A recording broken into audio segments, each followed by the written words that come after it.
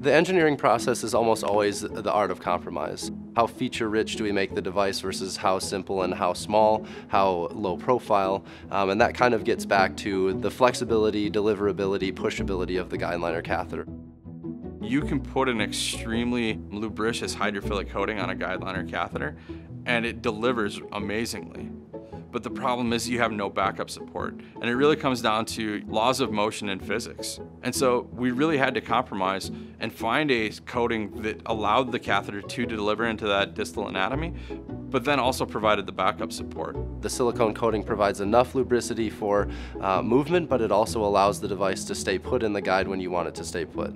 Our bench tests show an 18 to 46% increase in GuideLiner V3 catheter backup support compared to competitive guide catheters with fully hydrophilic coated guide extensions. When you're talking about backup support, 18 to 46% more backup support with a GuideLiner is a huge number.